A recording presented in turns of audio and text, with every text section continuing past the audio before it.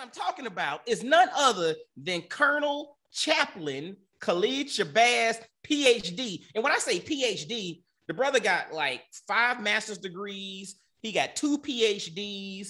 He's the highest ranking Muslim chaplain in the U.S. Army. Is it all the armed forces or just the U.S. Army?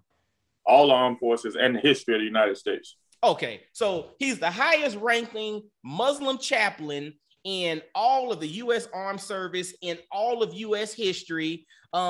He is also a brother of Omega Psi Phi Fraternity Incorporated. We must not omit that.